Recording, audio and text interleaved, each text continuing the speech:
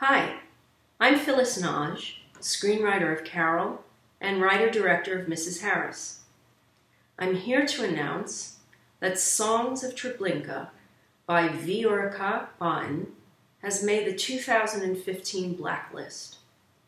Based on a true story set in Poland's most notorious death camp, it's the story of a renowned Jewish conductor who plots a revolt with his fellow prisoners as he attracts the attention of his Nazi captors. Many congratulations to you, Viorica, and remember, screenwriting is the foundation upon which films are built. Without your script, they have nothing. Remember, patience, perseverance, and kindness are the three most important qualities to carry forward as you embark upon your career.